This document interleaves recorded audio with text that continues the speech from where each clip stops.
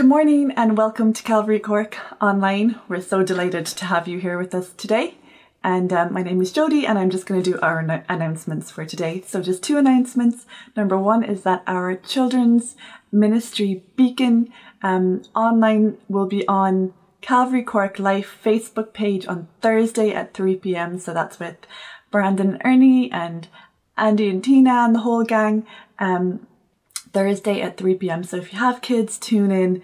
It's always a great learning experience and lots of fun. And all the beacons are available for you to watch. There's more than 50 of them. So tune in anytime really to watch one of the older beacons with your kids if you're looking for things to do now with homeschool and everything. And then our second announcement is that prayer meeting is starting back up again this week. So that's going to be at 7:30 and it's going to be on Zoom. So Wednesday at 7:30 on Zoom. And if you want to get the Zoom link to attend the prayer meeting, just email info@calvarycork.org. So if you email info@calvarycork.org, you can get the Zoom link and attend the prayer meeting on Wednesday night at 7:30. So that's our announcements for today. Have a blessed Sunday and enjoy the service. And we're going to hand over now for the call to worship. Bye. Good morning, everyone. You're very welcome to Online Calvary Cork. My name is Carlos, and I'm going to do the call to worship this morning. If you're a regular attendee, we miss you, and we're looking forward to see you soon, God willing. If you are a guest from any other part of the world watching us online, we're very glad that you can join us. So, call to worship. I guess it's been a long time for everyone. And one of the things that has been happening to me and probably to you, we're only thinking about negative things and things that uncertainty, anxiety, but I invite you today and this morning that you would focus your heart and your mind in God, in the gospel of Jesus, and that it will be a time of refreshal and renewal for you. So for the call to worship, I'm going to read Psalm 84, which says, Psalm 84, "How lovely is your dwelling place, O Lord of hosts! My soul longs, yes, faints for the courts of the Lord. My heart and flesh sing for joy to the living God. Even the sparrow finds a home, and the swallow a nest for herself, where she may lay her young at your altars, O Lord of hosts, my King and my God. Blessed are those who dwell in your house, ever singing your praise. Blessed are those whose strength is in you, in whose heart are the highways to Zion. As they go through the valley of Baca, they make it a place of springs. The early rain also covers it with pools. They go from strength to strength. Each one appears before God in Zion. O Lord of hosts, hear my prayer. Give ear, O God of Jacob. Behold our shield, O God, look on the face of your anointed. For a day in your courts is better than 1,000 elsewhere. I would rather be a doorkeeper in the house of my God than dwell in the tents of the wickedness. For the Lord God is a sun and a shield. The Lord bestows favor and honor. No good thing does he withhold from those who walk uprightly, O Lord of hosts. Blessed is the one who trusts in you. So in this morning, I would like to invite you to come to the dwelling place of the Lord of hosts, that you can have rest and peace in him. I would pray that your soul, as the psalmist says, longs for the courts of the Lord. May you sing with joy to the living God. Remember that you are blessed, that you have a dwelling place in the house of your Father, ever singing his praise. So we have a reason to rejoice, as the psalm is saying. We have a reason to rejoice in God's salvation, in his love, his mercy. So I know probably a lot of you have been going through very difficult times recently. Probably even you're sick for whatever reason or family situation. But I pray that in this morning your heart would rejoice and sing with joy and gladness to the Lord. So with that in mind, Let's pray, and then we can call to worship the Lord together in spirit. Father God, thank you so much for this morning that we can meet together, even if it's virtually, Lord. I pray that today our hearts would rejoice and that we remember that we dwell in your house, Lord, all of our days of our life. I pray that our hearts would be filled with joy, with gladness, that we would put all of the things that are happening aside, Lord, and we would be fully focused on you, Lord. I pray for spiritual renewal this morning, that you would give us fresh spirits and fresh heart, Lord, to worship you, to hear from your word. And I pray for the worship team and the rest of the team, Lord, that it would be an honorable service to you, Lord. I pray for those who are lonely and feeling sick, Lord, in depression, anxiety. I pray that you would be with them this morning and the coming week, Lord. I also pray that a lot of people would hear your gospel and they would find the hope and gladness in you, Lord, because you are the source of our joy. I pray this in the name of your Son, Jesus Christ. Amen. So with that in mind, we go now with the worship to the worship team. See you. Good morning, church. For those of you who don't know me, my own name is Emma, and I'm going to lead us in 2 songs of worship this morning.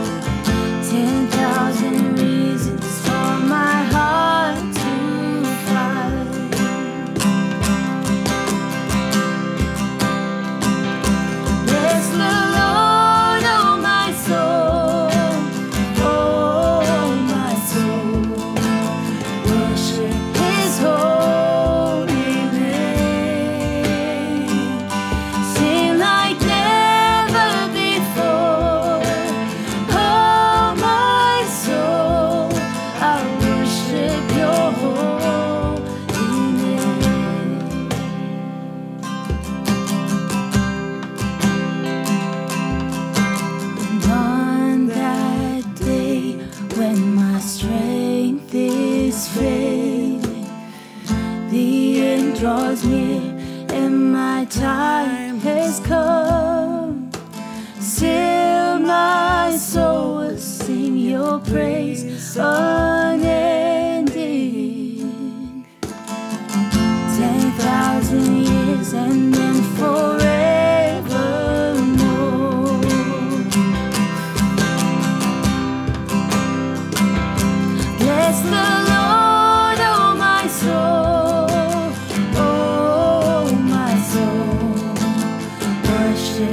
His holy name. Sing like never before. Oh, my soul, I worship Your holy name. Bless the Lord, oh my soul, oh my soul. Worship His holy name. Sing like never before. Oh my soul, I worship Your holy name. Yes, I worship Your holy name. Lord, I worship Your holy name.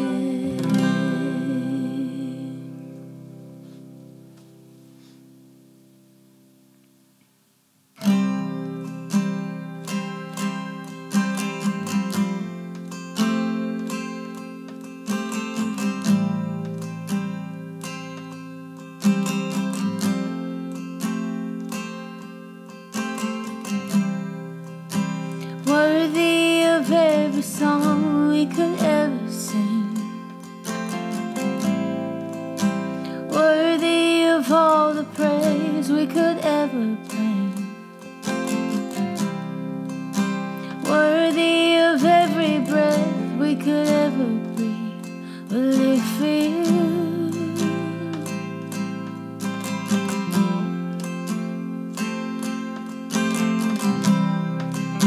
Jesus, the name above every other name.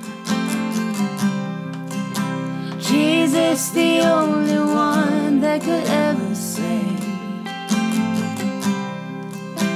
Worthy of every breath we could ever breathe. We'll live for You. Oh, we'll live for You. And holy, there is no one like You. There is none beside You. Open up my eyes in wonder and show me who You are, and fill me with Your heart and lead me in Your love to those around me.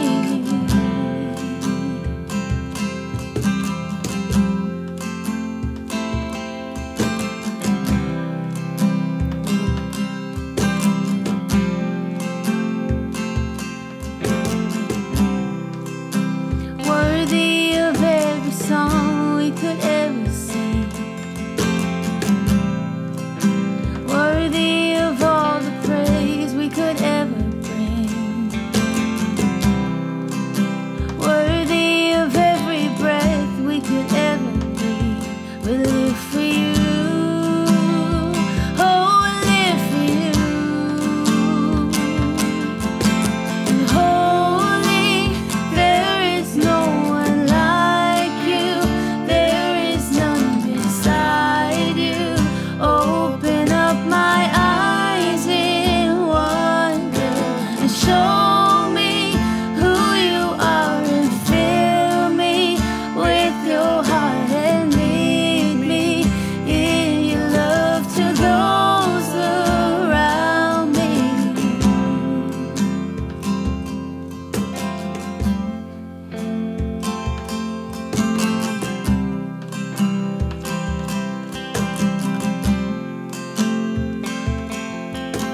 And I will build my life upon Your love.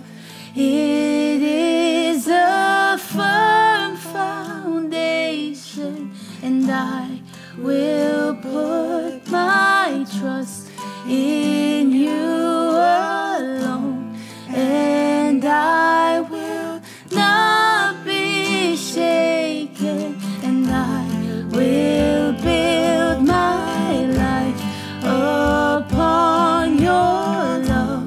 It is a firm foundation, and I will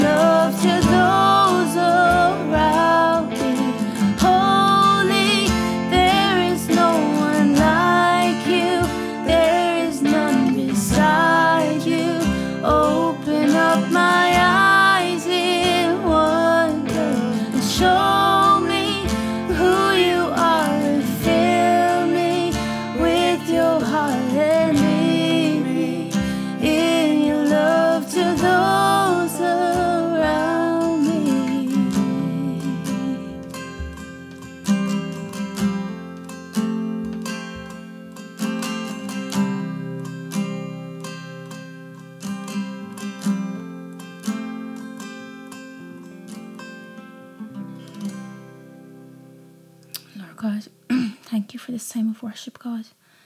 Thank you for your promise, God, that you will never leave us, you will never abandon us. God, times are so unpredictable at the moment, but we know that we can depend on you. There's one thing that isn't unpredictable, God, and that's your promises. Your promise that you will work all things for the good, Lord God. You will work everything out for our good. And Lord, we trust you and we love you. I pray that you would speak to each heart, every heart that's watching online this morning, God. In your precious name we pray. Amen.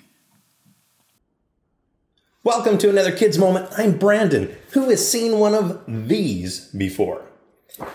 Now, unless you've been living under a rock for the last year, I'm sure you're very familiar with a sign similar to that or that very sign right there. It's a sign that tells us that we have to stay 2 meters apart from people, stay distant, socially distant, not getting too close to anyone. And that actually leads us to today's word of the week. Today's word of the week is approach. And approach is a very simple word that means to come close or to come near to something or to someone. Jesus talks about approaching him in a lot of different places in the Bible. He talks about it in the New Testament where he says, "Come unto me, all ye who are heavy laden, and I will give you rest." There's a story in the Bible where he talks to the disciples, and the disciples were trying to keep the kids away from him so that he could just talk to the adults. And Jesus says, "Guys, don't do that." He reprimanded them. He said, "Let the little children come unto me." He asked for them to approach him. Jesus is approachable. He not only makes it able for us to come close to him, he asks for us to come close to him. So today in Mr. Mike's message, I want you to pay attention to all the places that he says the word approach. Keep track of those. But in the meantime, I have a couple of tasks that I want for you to do. Kids, if you're paying attention and listening to the message right now, I want you to stand up nice and tall. I want you to draw close to a mom or dad or a brother or sister. I want you to approach them, to go close to them or get near to them. And I want you to wrap your arms around them and give them a great big hug. Now, it's not just for kids. Parents, adults, you guys can do this too. If you have someone else in the house with you, feel free to get up from where you're at and approach them and to give them a great big hug. You know, we're designed and built to approach one another, to be in close proximity with each other. And Jesus makes a perfect example of that, where he not just makes it able for us to approach him, he also asks for us to approach him. So that's the first task that I want you to do, is to stand up and give somebody a hug. Approach them, get close to them, and let them know how much you love and appreciate them. The second thing that I want you to do today is, as Mr. Mike is going through his message, kids, I want you to draw a picture of how you can approach Jesus. You can draw a picture of how you can approach him, or draw a picture of how you actually have approached Jesus. So those are the two things that I want you to do today. Stand up, give someone a hug, draw a picture of how you can approach Jesus or how you have approached Jesus. And then the third one, keep track of all the times that Mr. Mike says approach. That's our word of the week today. I hope that you'll be paying attention to Mr. Mike's message. I'm going to send it over to the scripture reading for right now. We'll see you guys again next week. Bye. Good morning, Calvary Cork. My name is Eileen Healy, and I will be reading the scriptures this morning. If you'd like to open up your Bible with me, over to John chapter 14, and I'll be reading verses 1 to 14. But note that today's sermon will be focusing on the second half, which will be verses 8 to 14. Let not your hearts be troubled. Believe in God, believe also in me. In my Father's house are many rooms. If it were not so, would I have told you that I go to prepare a place for you? And if I go and prepare a place for you, I will come again and will take you to myself, that where I am, you may be also. And you know the way to where I am going. Thomas said to him, Lord, we do not know where you are going. How can we know the way? Jesus said to him, I am the way and the truth and the life. No one comes to the Father except through me. If you had known me, you would have known my Father also. From now on, you do know him and have seen him. Philip said to him, Lord, show us the Father, and it is enough for us." Jesus said to him, "Have I been with you so long, and you still do not know me, Philip? Whoever has seen me has seen the Father. How can you say, 'Show us the Father'? Do you not believe that I am in the Father, and the Father is in me? The words that I say to you, I do not speak of my own authority, but the Father who dwells in me does his works. Believe me that I am in the Father, and the Father is in me, or else believe on account of the works themselves. Truly, truly, I say to you, whoever believes in me will also do the works that I do, and greater works than these will he do, because I am going to the Father. Whatever you ask in my name, this I will do, that the Father may be glorified in the Son. If you ask me anything in my name, I will do it." This is the word of the Lord. Now we're going to go over to Mike for today's sermon. Hey, okay, well, thank you so much to Emma and the worship team. Thank you so much to Eileen for a reading of so many verses, but you did great. Thank you very much. And thank you to Brandon for the word of the week. We're happy to have the Kids Moment section back. And so here's kind of a big idea, not just for this Sunday's sermon, but I think this whole section of John's Gospel that we're in, 14, 15, 16, 17, these chapters are just like sacred ground. And here, Jesus explains to his disciples that he has an upcoming departure. He is going to be leaving them. But once he is physically gone, they're going to be able to approach him with more confidence, and they're able to receive more and more of his equipping power. So that's the big idea of chapters 14 all the way to 17. Jesus gathers the disciples together in the upper room. It's maybe the equivalent of a sitting room, maybe that you're in right now. And he says, listen, guys, I'm going, but you're going to be better off because I'm going. That kind of comes through last week. We looked at John chapter 14, verses 1 to 6. If you didn't watch that, you've got to. Mark Payton did such a great job. You've got to do that, okay? Jesus is letting them know that it's going to be okay. In fact, it's going to be better now that he's gone. So with that in mind, let's approach God together in prayer before we get started. So, Lord, in these troubling times that we're in, I pray that we can take verse 1 of John 14 deep into us. He says, "Don't let your hearts be troubled. Believe in God and believe also in me." Faced with the choice between having our hearts be troubled or believing in you, I pray that we can, even this morning, extend our hearts, open our hearts to trust and believe in you more. Help us by your Spirit to turn from anxiety and turn towards you. The God of peace, you are the God of all comfort. You're the God who was and who is to come. You're the God who has revealed yourself to us in Jesus Christ. Help us to trust you even now this morning. We pray this in his name. Amen. All right, so here is the first thing that we should know about this passage. Here's the first idea. Number one, you can approach Jesus with your biggest or your smallest request. And we're going to look at the first section there, verses 7, 8, and 9.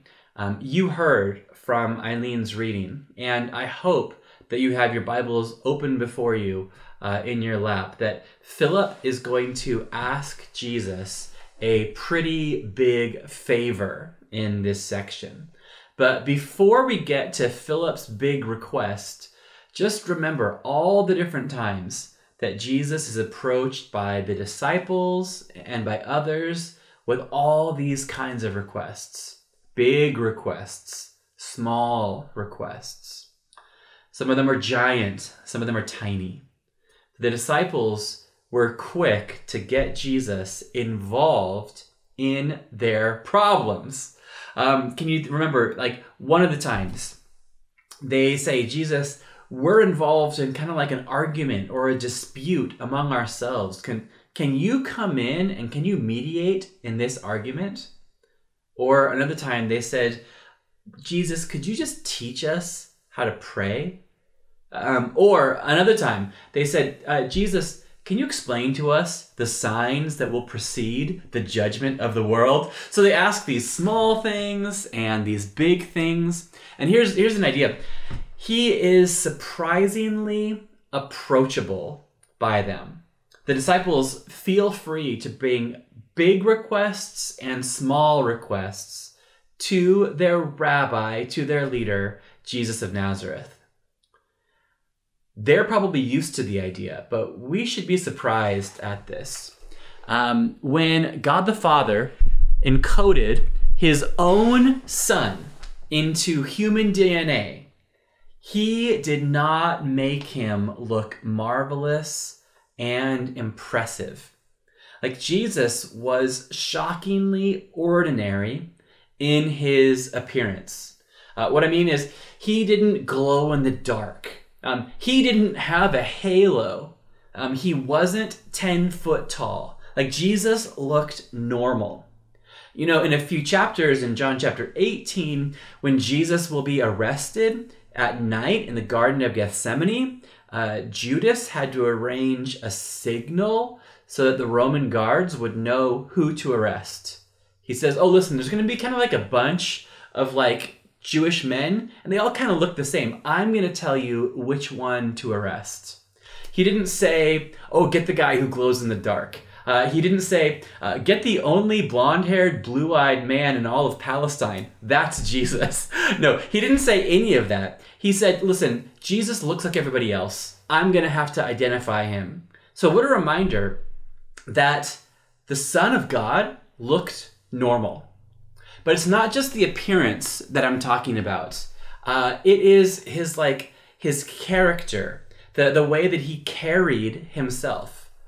Jesus was loving and he was compassionate. He had this like gentle joyfulness to him. He didn't march around like some military general.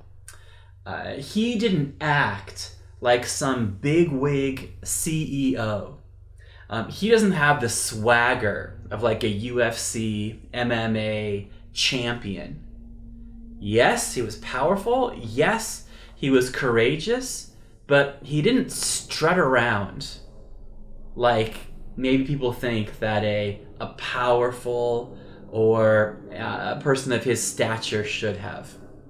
You know that song that we sang around Christmas time? I love the line that says this, veiled in flesh, the Godhead see.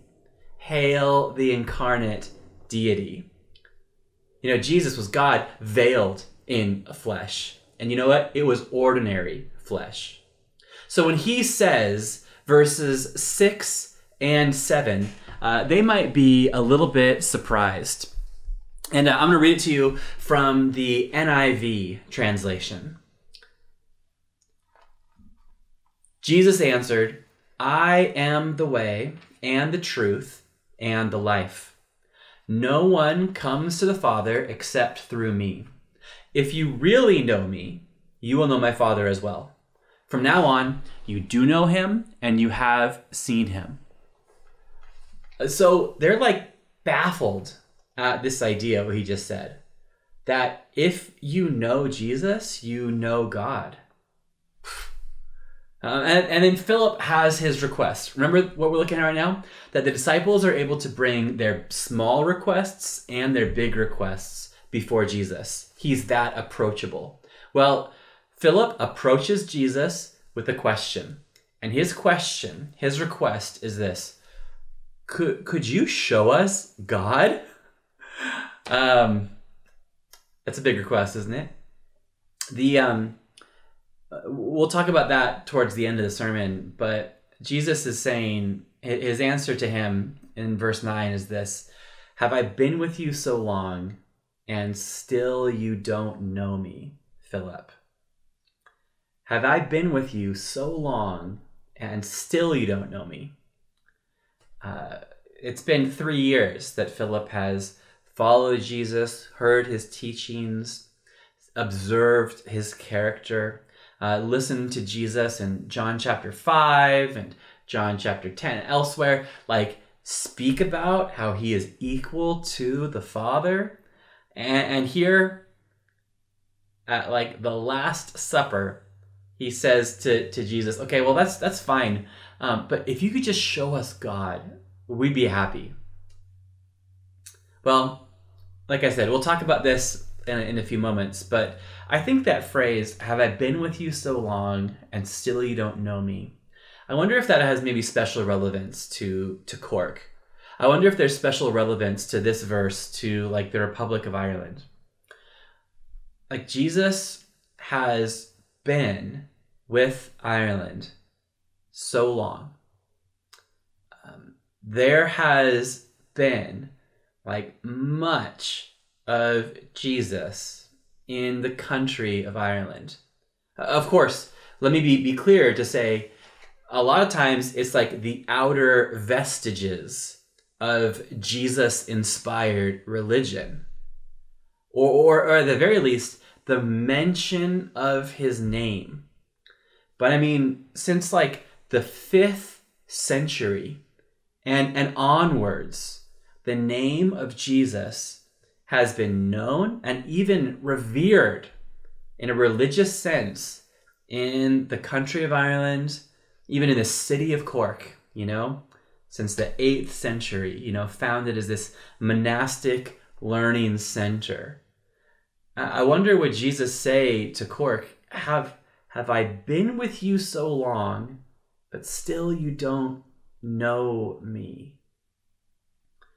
And that's kind of a tragic and a sad thing. And I realize there's nuances, and hopefully I'm not speaking too broad a brush speaking about this, but I'll tell you this: the name of Jesus has been known, and the outer vestiges of what it means to know him have been around for 1,500 years.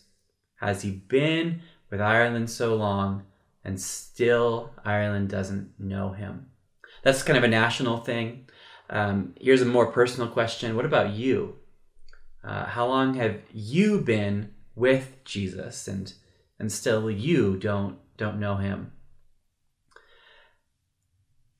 Look at how verse 9? Look at how verse 9, it says this. It uses his name at the end. Do you still not know me, Philip? Last week we saw about how Thomas had a question, and Jesus answered Thomas's question, but he didn't say his name at the end.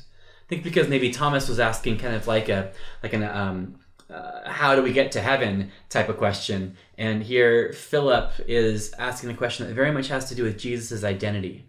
He uses Philip's name at the end of his response because he wants to have this like personal response. Jesus knows Philip. Does Philip know Jesus? So of course, let me lean in, I have to say, do you know Jesus?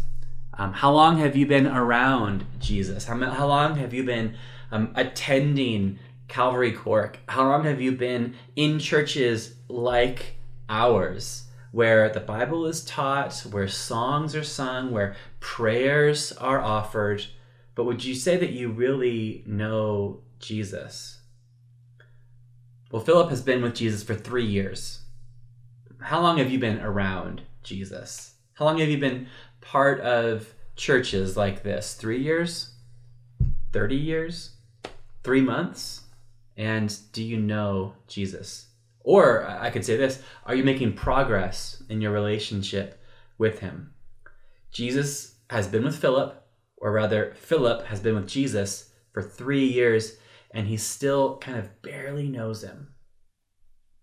I'm going to ask you this, Ireland is in lockdown 3.0. It's like there's the lockdown, there's the sequel, and then here's the end of the trilogy, Lord willing. And have you run out of shows to stream on Netflix yet? Are you watching the same shows again because you're just looking for things to do? Would you consider taking some time while you have the time to intentionally invest in knowing Jesus more? In opening your Bible and reading it for an extended period of time. Not to quickly read a devotional in the morning or to see the verse of the day through an app on your phone, but to read 6, 7, 8 chapters in one sitting. Or to read one chapter 6, 7, 8 times in a row. Maybe it involves going for a walk and leaving your phone at home and honestly speaking from your heart to him, saying, I want to know you more. I've been with you for like 3 years, maybe more, maybe less, but I want to know you. Maybe that's something that you can do. Or maybe it's going for a walk and taking your phone with you, listening to an audio Bible, listening to sermons or podcasts or an audiobook, and learning more of God and his ways. Have you been with me so long and still you don't know me? Now, guys, we're not going to end there. We're going to see in this next section that Jesus has done so much to know you and be known by you. But I feel that it'd be remiss to not highlight that, to ask you that searching question, how long have you been with Jesus and do you know him? So during this conversation with Philip, I don't know, maybe you've heard that phrase, maybe you haven't, where I wonder if Jesus felt known by him. I wonder if he felt seen by him. Have you had a conversation with, oftentimes it's a relative, maybe a close relative or a distant relative, and you talk for a long time and you feel like they don't really even know you? I wonder if Jesus felt this way, speaking to Philip and the disciples here. But there's one thing, though, that Jesus does want Philip to know, and for you as well. He wants you to know this. God the Father approaches us through Jesus the Son. God the Father approaches us through Jesus the Son. So throughout these chapters, like I said, 14, 15, 16, 17, the divinity of Jesus becomes clearer and clearer in the focus. When I say divinity of Jesus, I just mean he is equal with God. And in fact, it is right to say that he is not just the Son of God, he is God the Son. Look at what it says there in verse 9. Whoever has seen me has seen the Father. Seeing Jesus the Son is seeing God the Father. This is what John starts out his gospel with. Now, I don't know if you remember all the way back when we started John chapter 1. It seems like several lifetimes ago, right? But here's what it says. I'm going to read it to you in the NIV and then also in the New Living Translation. Both of them are going to be up on the screen. It says this: no one has ever seen God, but the one and only Son, who is himself God and is in closest relationship with the Father, has made him known. And then here it is in the New Living Translation. It says, no one has ever seen God, but the unique one, who is himself God, is near to the Father's heart. He has revealed God to us. So John says it in the very start of the book, and then here Jesus says it again towards the very end. in the presence of Jesus, we are in the presence of God. And just like how Moses himself was told to take his sandals off in the presence of God in the burning bush, I mean, now, like the disciples had their sandals taken off by God in human flesh, Jesus Christ, and he washed their feet. Verse 11 speaks about this interconnectedness between the Father and the Son.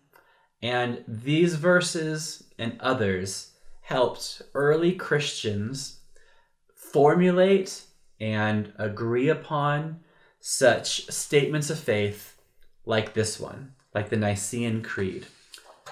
It says this: "We believe in one Lord, Jesus Christ, only Son of God, eternally begotten of the Father, God from God, light from light, true God from true God, begotten, not made, of one being with the Father. Through him all things were made. For us men and for our salvation, he came down from heaven by the power of the Holy Spirit. He became incarnate from the Virgin Mary, and he was made man."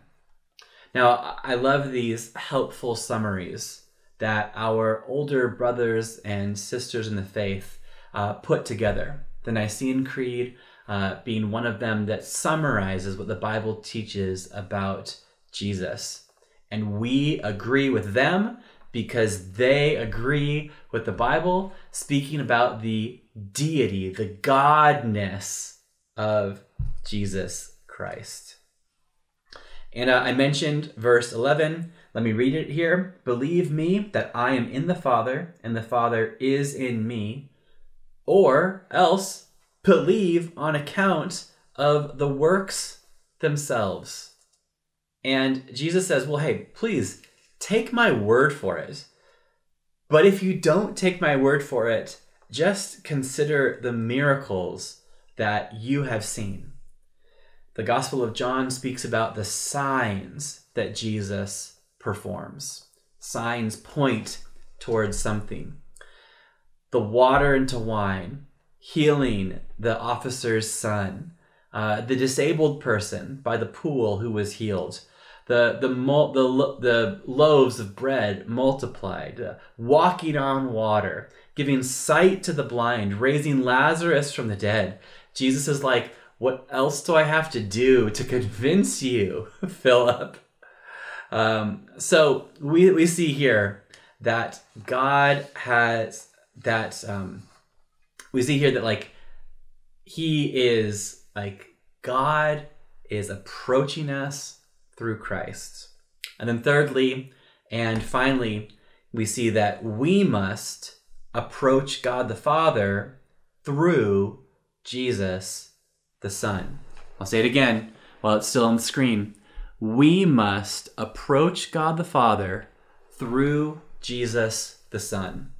We come to verse 12, our last couple of verses here. He says, "Truly, truly, I say to you, whoever believes in me will also do the works that I do, and greater works than these will he do, because I am going to the Father. Whatever you ask in my name, this I will do, that the Father may be glorified in the Son. If you ask me anything in my name, I will do it." So we must approach God the Father through Jesus the Son. And in verse 12, he says, all this is happening, these great promises, they're happening because I am going to my Father. Now, when Jesus speaks about going to his Father, he doesn't just mean his eventual return to heaven, although that is the destination, but he's speaking about the entire weekend's worth of redemptive work that he is about to endure. He's speaking about the cross. He's speaking about his death. He's speaking about his burial. He's speaking about his glorious resurrection, and then his ascension and his return to the Father. Because of that, things are going to get better afterwards.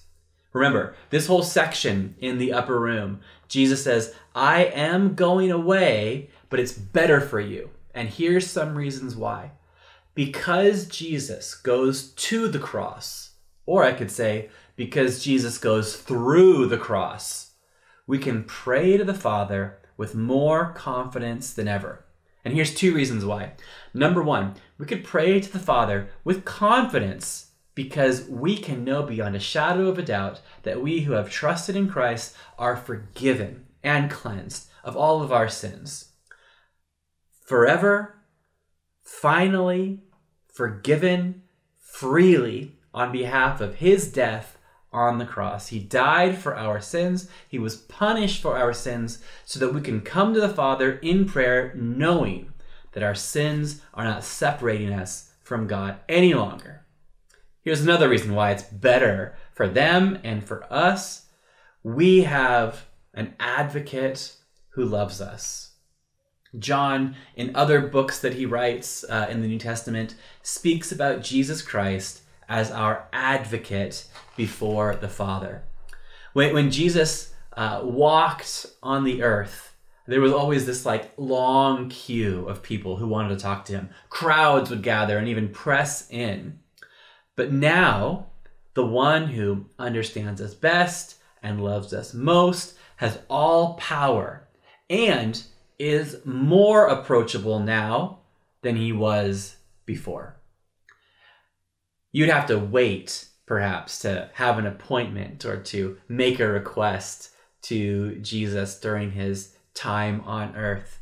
But now, we're able to approach God the Father through Jesus the Son. You're not at the end of the queue, you're at the front of the line because of his work of the cross, the burial, the resurrection, the ascension. He's gone to the cross, through the cross, to the Father, and now we have confident access to God because of the work of Jesus Christ, the Son. He is our advocate. That means that we have an ally in the highest position.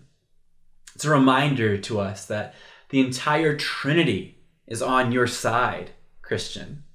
The Father, in love, initiated the plan of your salvation.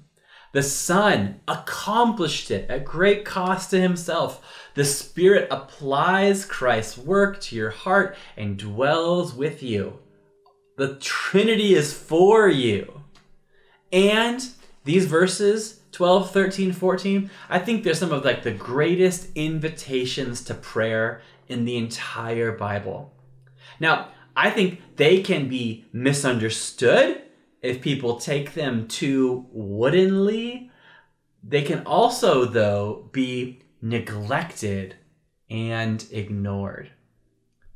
So let's do neither. Let's not misunderstand these and press these verses to mean something that Jesus doesn't mean them to mean. But I think worse than that is to ignore them altogether.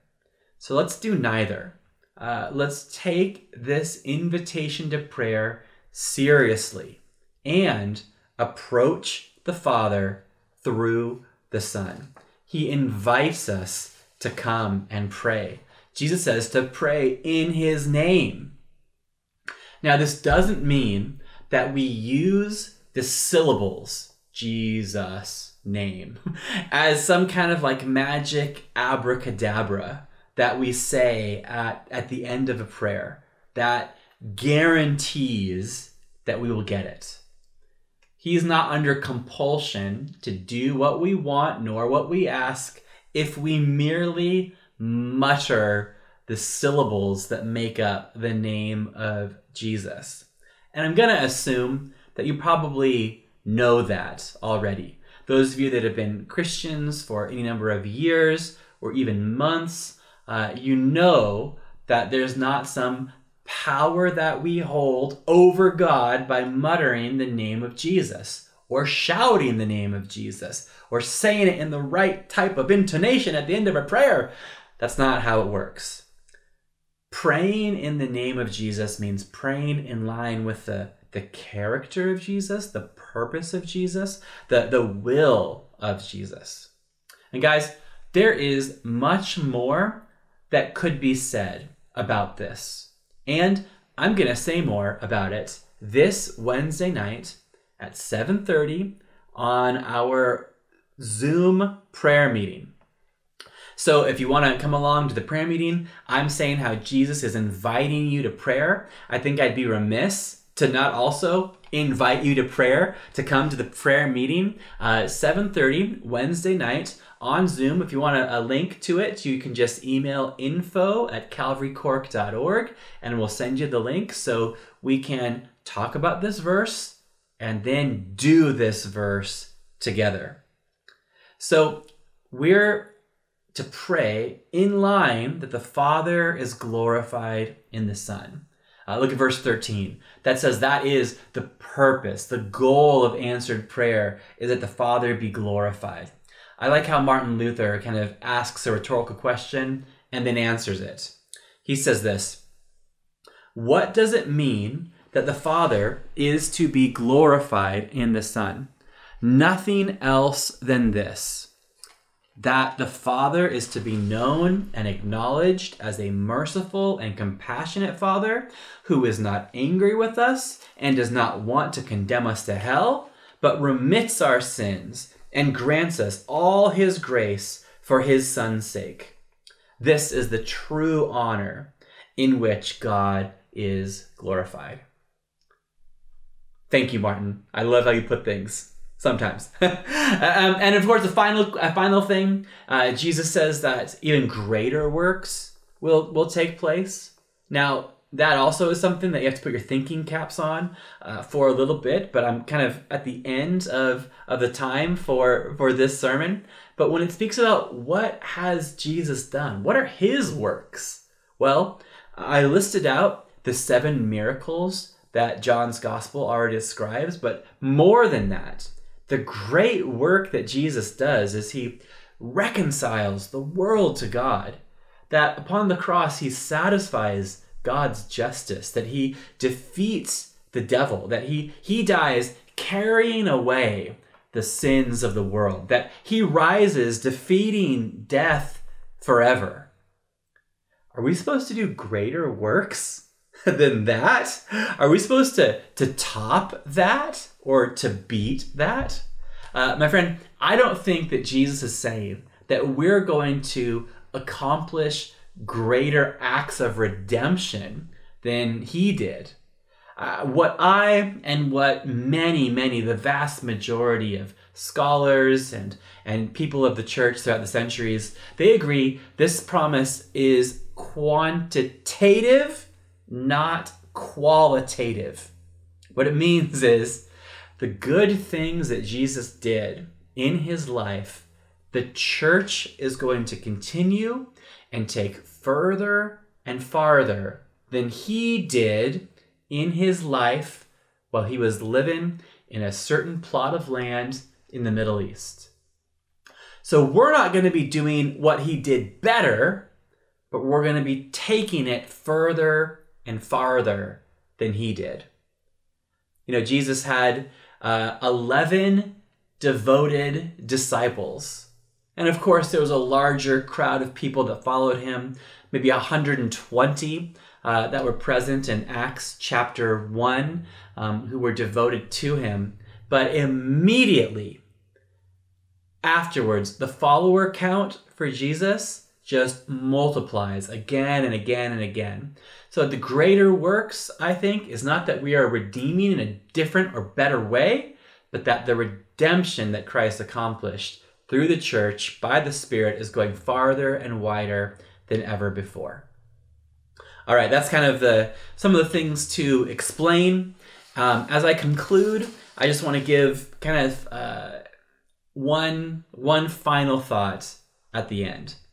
That's a preacher's trick. You say, all right, we're going to conclude now, and then one final thing. But don't get up and make your tea just yet. Don't turn off the YouTube channel, because I saved the best for last.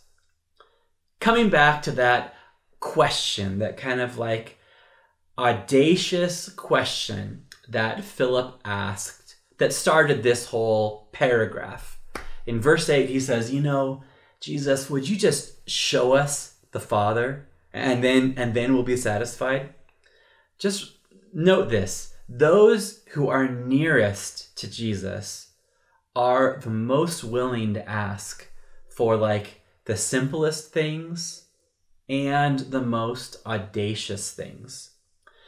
They feel comfortable like leaning in and asking for a big ask.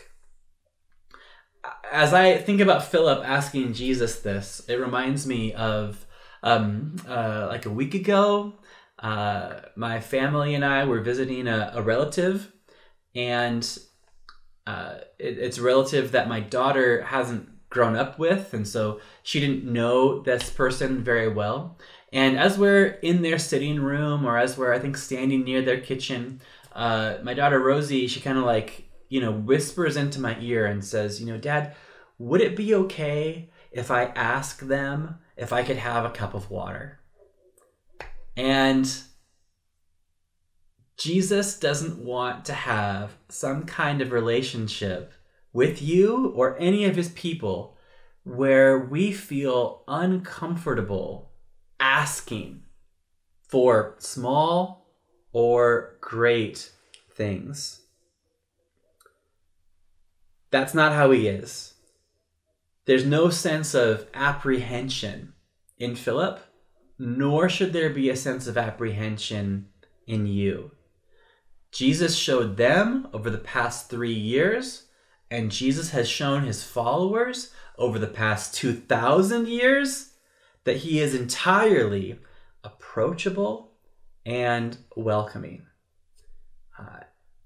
They understand that instinctively. Guys, there's a lot of things that Philip and the other disciples don't understand about Jesus, and this conversation is going to just show how much they don't understand.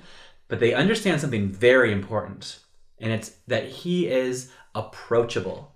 They're able to bring their requests, the small and the big, to the approachable Christ. I wish that I could believe that as much as they did. I wish that you would believe this as much as they did.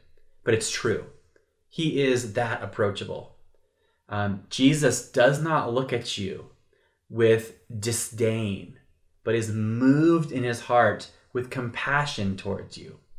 He doesn't look at you with disappointment as you come before him in prayer to request something small or great. He doesn't have in his heart a feeling of begrudgery towards you. Okay, fine. No. The deepest heart of Jesus is actually gentle and lowly. That's how he described himself in Matthew 10:28. Come, all who are burdened and heavy laden, come to me and learn of me, because I am gentle and lowly of heart. Let yourself be convinced of the reality of the real Jesus and his accessibility to you. What Philip is asking here, like I said, it's a big ask. What Philip is asking is kind of reminiscent of what Moses asked of God in Exodus chapter 33. In fact, I wonder if Philip was actually kind of referencing or thinking about this verse as the question comes out of his lips. In Exodus 33, Moses asks God, God, would you show me your glory? And God says, I'm paraphrasing, he says, you know what? I can't show you all of my glory or else you would die. But here's what I'll do. I'm going to show you my goodness. I'm going to show you a little bit of my glory. And so he takes Moses and he kind of places him in the cleft of a rock, a place of safety.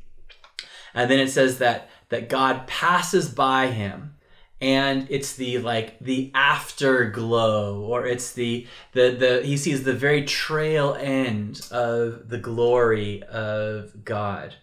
But even seeing just like the wake of his glory, Moses is glowing. He's like irradiated with the presence of God. So why doesn't Jesus do that for Philip? Why doesn't he just say, hey, Philip, great question. Here, let me hide you in the cleft of this rock and we'll see the glory of God? Well, because the Lord of glory is already standing right in front of Philip.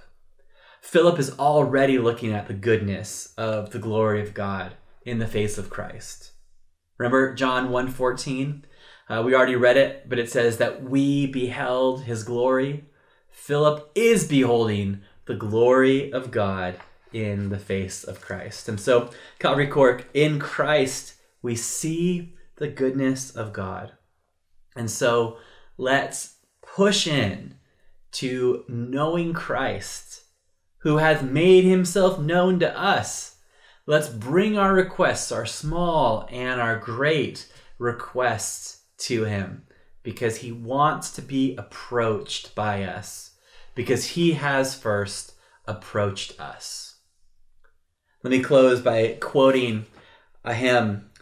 No condemnation now I dread. Jesus and all in him is mine. Alive in him, my living head, and clothed with righteousness divine. Bold I approach the eternal throne and claim the crown through Christ my own. Please join me in prayer. So, Father, we have overheard a conversation between an uninformed but comfortable disciple of Jesus, who's able to ask small and great things of his Messiah. Here we are, Lord, uninformed, but yet comfortable. Help us to lean more and more into our identity as beloved sons and daughters. Help us to bring the small and the big to you. I pray that verse 1 would just echo in our hearts the invitation that Jesus gives us to not let our hearts be troubled, but to trust in him. Father, we believe. Help our unbelief. Help us to believe more truly and fully into the Lord Jesus Christ.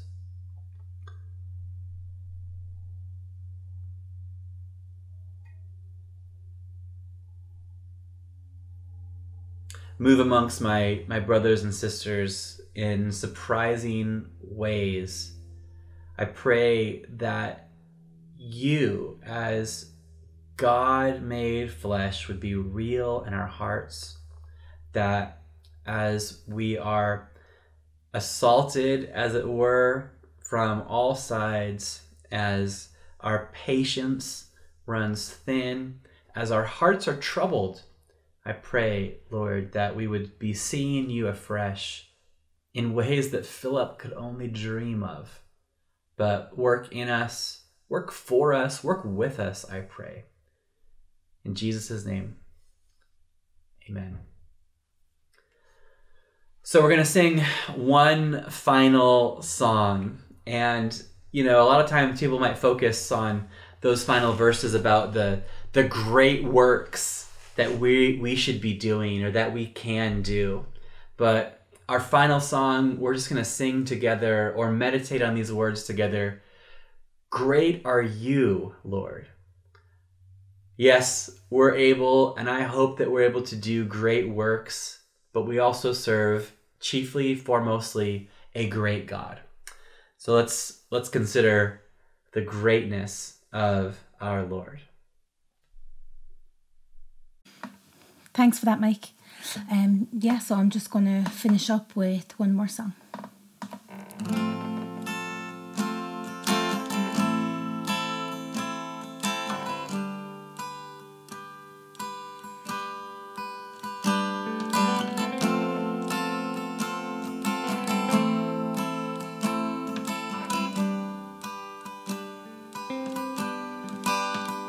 You give life, you are love, you bring light to the darkness, you give give hope. You restore every heart that is broken. Great are you, Lord. It's your breath in our lungs, so we pour out our praise. We pour out our praise. It's your breath in our lungs, so we pour out our praise to you only.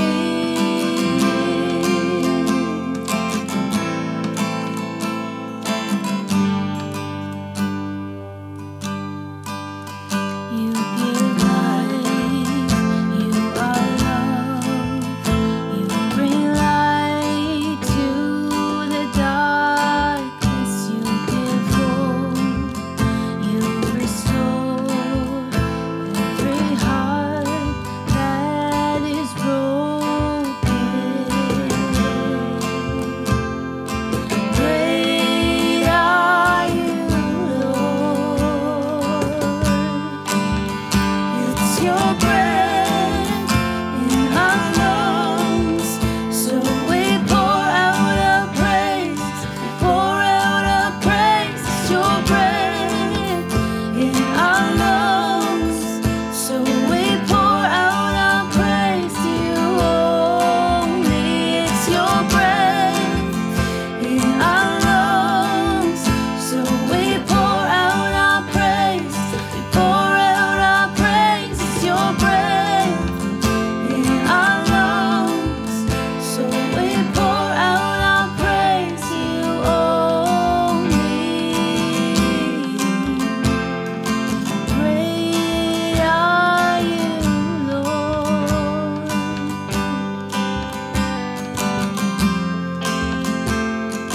Great are you, Lord.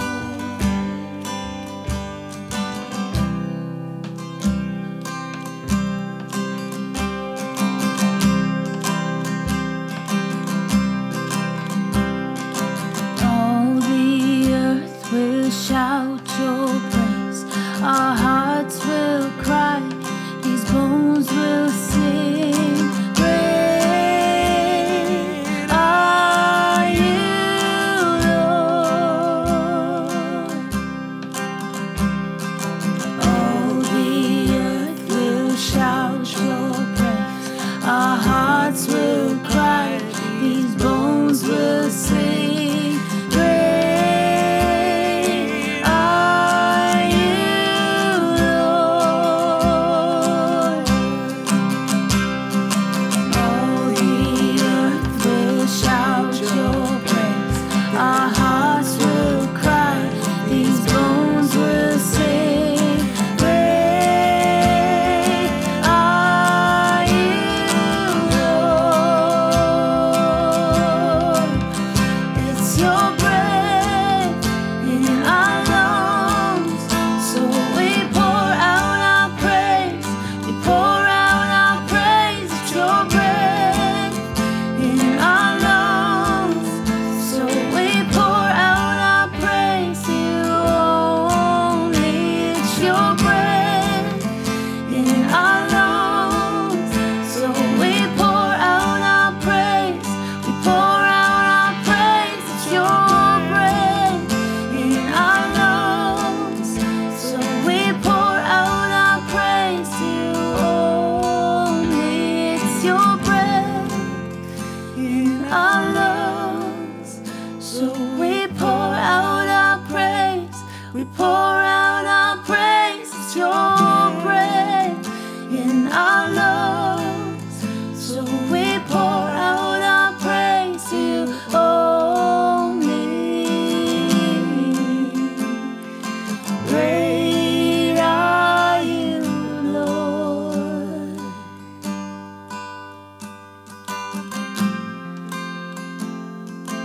Great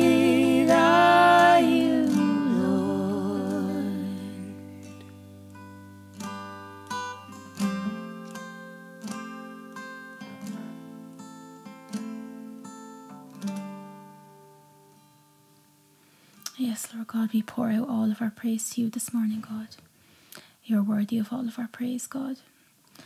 And thank you, Lord Jesus, that through you, through the Father, that you have enabled us, Lord, to do greater things. You have called us to do greater things. And I pray now that you will bless the rest of our day, bless the rest of our Sunday, bless the rest of this week, Lord.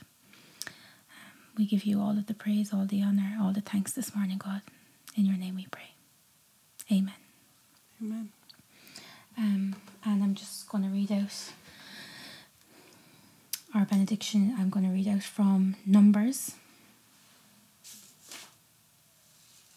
6, verse 22. The Lord bless you and keep you. The Lord make his face shine on you and be gracious to you. The Lord turn his face toward you and give you peace. So, yeah, thanks for tuning in, and hopefully I'll see you again soon. God bless.